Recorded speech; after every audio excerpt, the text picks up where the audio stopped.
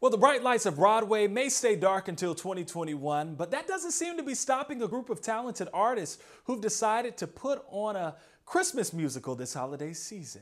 The Nice List is one big virtual experience, and since we happen to be living in this Zoom era, the cast figured it would mix song, dance, and a little acting in a way that we could all relate to. Take a look. We gotta make a Merry Christmas Day, 'cause every girl and boy is looking forward to a great new toy. It takes the whole North Pole to fill up Santa's sleigh. Man, oh man, this looks pretty cool. This 45-minute musical is a tale of understanding, empathy, and inclusion. And with so many things that we've experienced this year, I'd say it's right on time. Now, the show may be full of candy canes and a little Christmas magic, but it has an important message for kids and adults.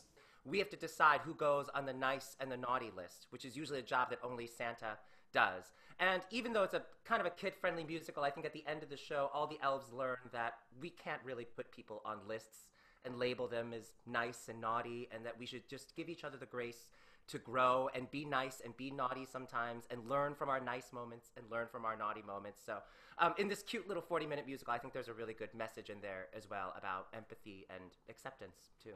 The Nice List is available online and it is free. And really, that's one of the greatest parts about it. You can stream it online today at www.nicelistmusical.com.